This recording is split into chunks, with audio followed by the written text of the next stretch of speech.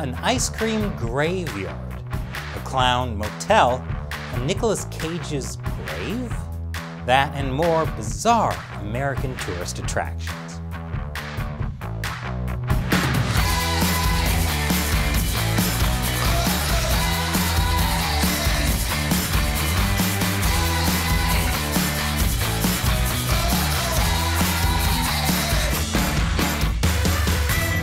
Welcome to America Uncovered. I'm Chris Chappell.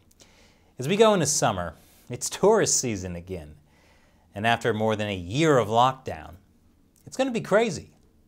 But if you don't want to join the 4 million other Americans traveling to Disney World, here are 10 lesser-known attractions you can visit off the beaten path. Very far off the beaten path. Number 10. Why visit the happiest place on Earth when you can visit the creepiest place on Earth? The Vent Haven Museum in Fort Mitchell, Kentucky is the world's only museum dedicated to ventriloquism. You know, that art form for people who aren't cool enough to become magicians. Geez, leave some action for the rest of us, lady killer. At the Vent Haven Museum, you can, for some reason, pay your hard-earned money to see a wall of heads more disturbing than the one in The Walking Dead. I'm pretty sure the vent in Vent Haven Museum is short for hyperventilate, because that's what you'll do when you enter and see this collection of soulless wooden demons just waiting for you to let your guard down. Doesn't this seem like fun? Because if you're in Kentucky, might as well see the doll someone wished on a monkey's paw to become a real boy that grew up into Mitch McConnell. But if you're in the mood to see a different building filled with dummies and puppets, you can visit number 9, the White House, replica, in Atlanta. It was built as a tribute to democracy by an immigrant from Iran. It's a private home 3/4 the size of the White House in Washington, D.C. Who would want to go out of their way just to take a picture of a miniature White House you're not even allowed to enter? Obviously, libertarians. This 3/4 scale White House is a libertarian dream because it's proof that someone can actually succeed at making the government smaller. That's a bittersweet victory. But if you want something extra sweet, then there's always number 8, Ben & Jerry's Ice Cream Factory in Waterbury, Vermont, where you can visit their flavor graveyard. This is a physical cemetery filled with ice cream flavors that were killed off. Not to be mistaken with a cemetery filled with people that were killed off by eating too much Ben & Jerry's ice cream. Rest in power, Diabetic Dave. Ben & Jerry has the largest flavor graveyard in the world, outside of British cuisine. Here you can pay your final respects to the dearly depinted Ben & Jerry flavors, such as peanut butter me up, making whoopie pie, and dragging your family here instead of Disney World is a perfect example of why your kids resent you and why your wife will wind up getting full custody mint chip. Not surprised that last flavor didn't take off. It was really hard for some guys to swallow. And our next bizarre tourist destination involves something you should never swallow. And we'll get into it after this break. Welcome back. Number 7. If you find yourself in Seattle, forget the Space Needle and the Pike Place Fish Market. The tourist destination you need to visit is under the fish market, the Market Theater Gum Wall. It's a wall covered in chewed gum. Tourism! Because back in elementary school, who didn't feel the underside of the cafeteria table and think, if only there was some way this could be even grosser? Well, you did it, Seattle. This isn't even a one-of-a-kind attraction, as there's a bubblegum alley in San Luis Obispo, California. You know, part of being a credible journalist is admitting when you're wrong. I've talked a lot about the Wuhan virus lab in China recently, and I think I might owe them an apology. Because the more I think about it, the more convinced I am that one of these locations has got to be the birthplace of COVID-19. And if you think that was strange, this next tourist attraction is bananas. Number 6.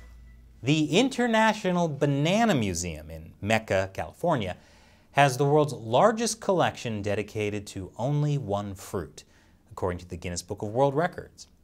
For only $1, you can slip on in among all the appealing items ripe for viewing in this museum, bred from a passion for bananas. Were those banana puns too much for you?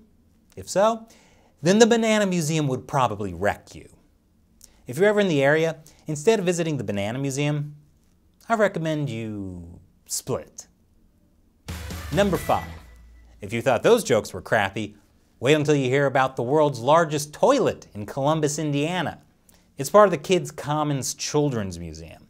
This toilet is designed to teach kids about plumbing systems and how they work. Because it's about time they grew up and learned what really happened to their goldfish Admiral Pepper. No, he didn't go away to live on a farm. Even if he did, farms aren't underwater, so he'd be dead there too, Timmy. Quit crying and grow up! Even though this attraction is designed for children, it's beloved by adults as well. Mainly because the toilet is an entrance to a slide, so you can literally watch kids get flushed down the toilet. A fantasy many of us have had when seated near a screaming kid on an airplane. While this attraction is fun, it's a bit controversial because of its name. I'm not sure how they can get away with calling it the world's biggest toilet when New Jersey still exists. Number 4. If you're thinking, now come on Chris, you can't just leave me hanging with only one toilet-themed tourist destination, don't worry, I got you covered. This next attraction is the #1 spot for number 1, the most scenic urinal in the world, located in Kealakekua, Hawaii.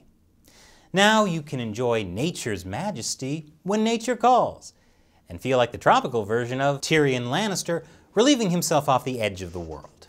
There's even a toilet there, although it's facing away from the view, which means this attraction doubles as the world's most beautiful monument to men. Look, there isn't even a door on there. What a great way of appreciating Mother Nature while pissing off mothers everywhere. Worst family vacation ever. But if you have a hard time going in public, don't worry, because this next destination will scare it right out of you. I'll tell you all about it right after the break. Welcome back. Number 3.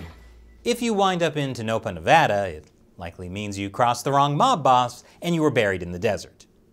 But if you somehow wound up there willingly and need a place to stay, they're known for their world-famous Clown Motel.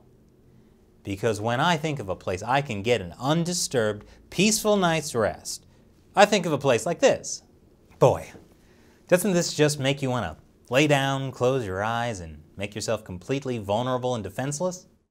The Clown Motel has all the features you'd expect.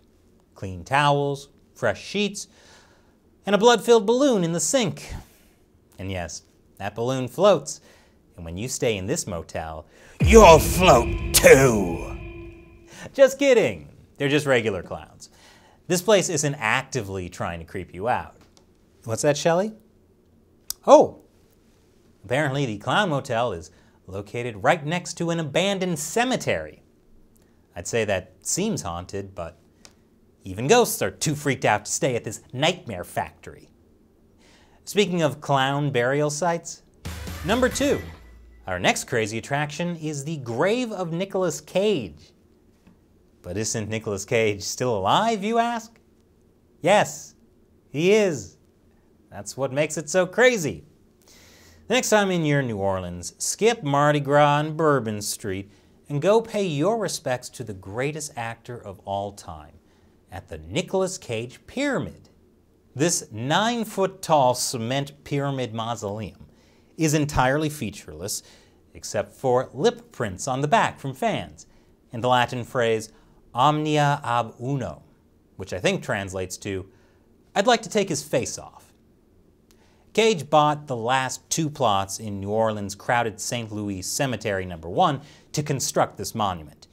He chose this cemetery because it's also the final resting place of the voodoo queen Marie Laveau. It's theorized that Cage might believe by combining the power of a pyramid And the magic of Laveau, he can rise from the dead. Because even in death, Nicolas Cage won't be able to turn down every terrible movie offered to him. Of course, for voodoo spells to work, you often need a lock of human hair. You won't have any trouble finding that at our last bizarre tourist attraction, which is number 1, Layla's Hair Museum in Independence, Missouri. The museum features over 400 wreaths and more than 2,000 pieces of jewelry made from, yep, human hair. Next Mother's Day, why don't you try apologizing for the world's most scenic urinal debacle by getting Mom a bouquet, like this one? Don't worry, there's nothing creepy about it. More than likely, the person whose hair this belonged to is long dead, since many of these pieces date back as far as the 17th century. Hair art was practiced at the time as a way of commemorating dead relatives, as hair was the only part of them that was left. Which is a fancy way of saying people were often disappointed at will readings. I know you wanted the house or my savings, sweetie, but instead I left you this bracelet made out of my ponytail. You should have visited more often. If people are into this sort of thing, good for them. But I don't understand traveling for it. If I wanted to see a disturbingly large collection of detached human hair, I just look in the drain after I shower. So what do you think of these bizarre American tourist attractions? Leave your comments below and recommendations for any other crazy attractions. And remember, America Uncovered is supported mainly by viewers. Be sure to visit patreon.com/AmericaUncovered.